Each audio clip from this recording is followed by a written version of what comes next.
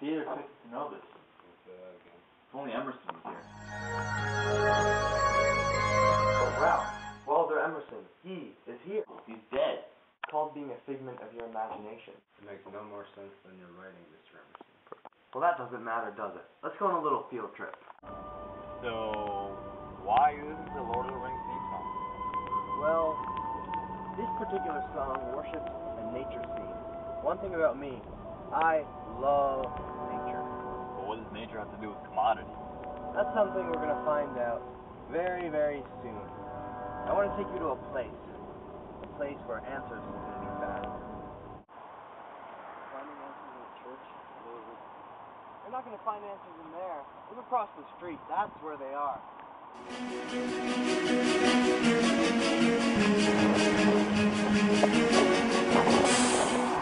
Okay, I get that you refer to nature as rich conveniences, but just what do you mean? What is commodity?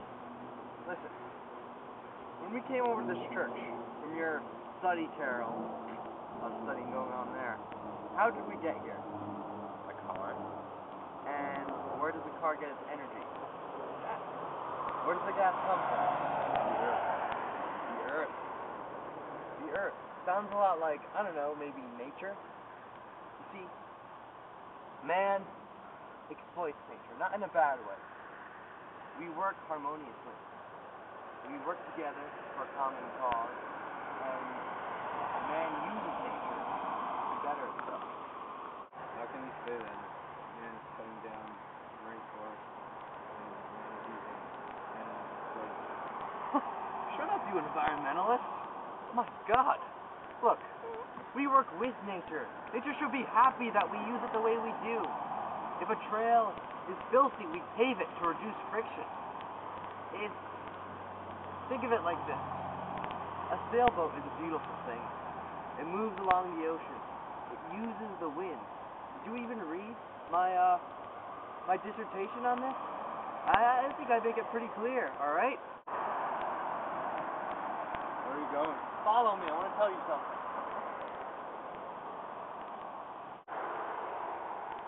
This is nature's strip pole. Leave the humor to Twain. Who's Twain? This kid is famous. Hey, kid. You know what that is right there?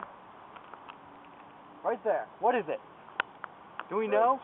A bridge. Very good. I'm impressed. See, a bridge conquers nature. Nature presents an obstacle, and we work with it to better our society. There are so many examples of commodities. For instance, what is this? Bench. Bench. Very good. And what is this bench made out of? Wood. Wood.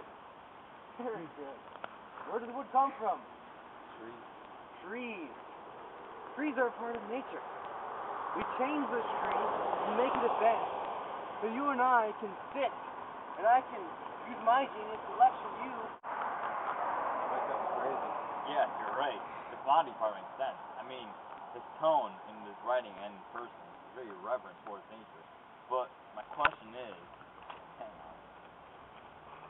What do you think he means by the wind sows the seed, the sun evaporates the seed, the wind blows the vapor in the field, the ice on the other side of the planet condenses rain on this, the rain feeds the planet? This is so confusing. What's all this about wind and sun and seas? Think of a government.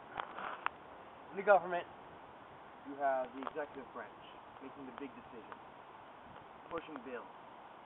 You have Congress writing bills, approving bills. Then you have judges interpreting bills.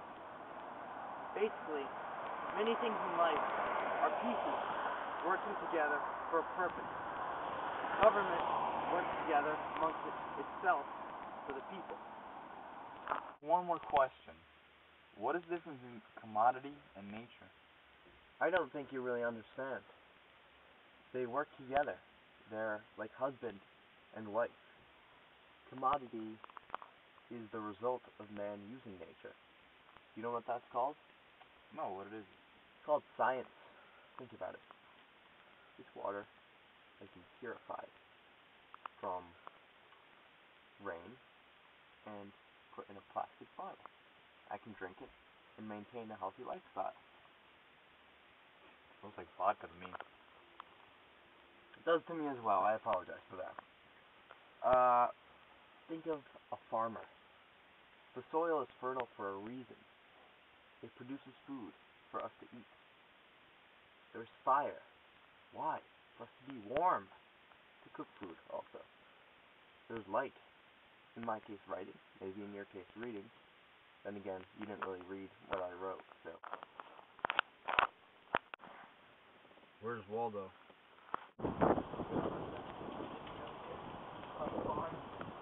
That guy was a creep. Yeah, but I gotta say, what he said did make sense though. And you know what? I guess we can definitely say that nature and commodity